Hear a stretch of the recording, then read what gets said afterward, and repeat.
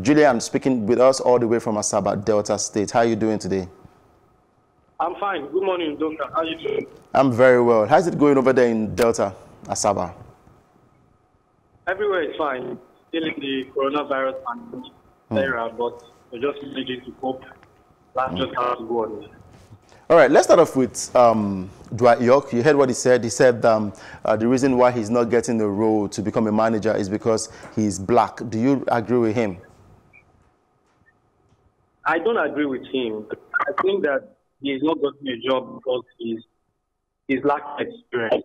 I know that he's had his coach's baggage, but again, which club side hasn't been able to manage, either as an assistant manager or even as a full-time manager? A lot of club sides out there are very ambitious, including the side who even play in the championship, or even League One.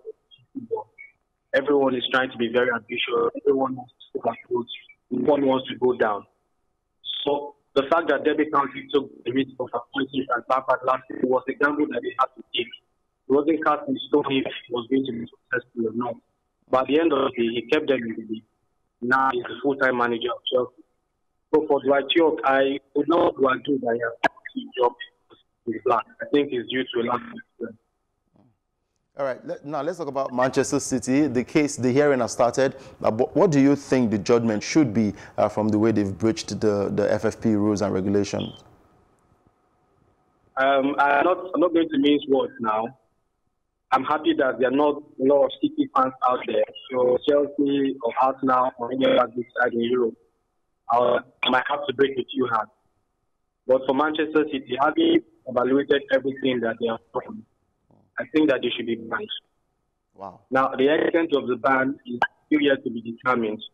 I feel that the 2-year ban might be too difficult for them to take, for them as a club side and then players that they have. But I think that they need to face a very steep punishment. Fining them for 30 million euros is not enough.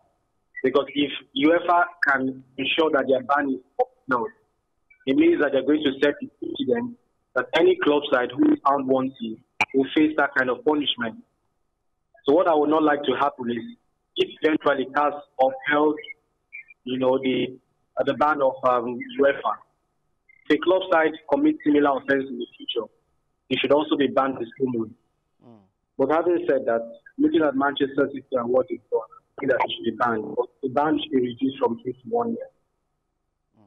Have you ever imagined a Champions League football competition without Manchester City, a big club as big as Manchester City?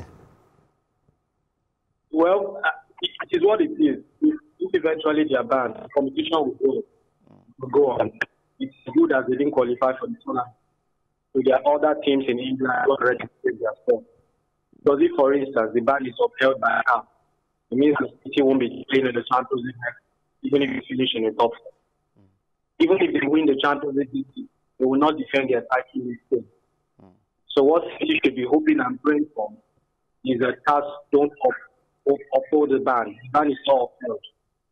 Because if it goes that way, then they're not going to play in the Champions League or even in the UEFA Europa League. It's the UEFA ban. It's not just a ban for Champions League. It's also a ban for all their competitions. So if, for instance, they win the Champions League, they won't defend next season. They won't play the UEFA Super Cup, and they might even miss the FIFA Club World Cup. So it's a very difficult situation for them.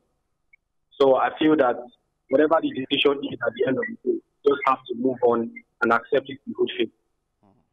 All right. Thank you, Julian, for speaking with us today. You're welcome. Thank you so much. Yeah, continue to stay safe out there.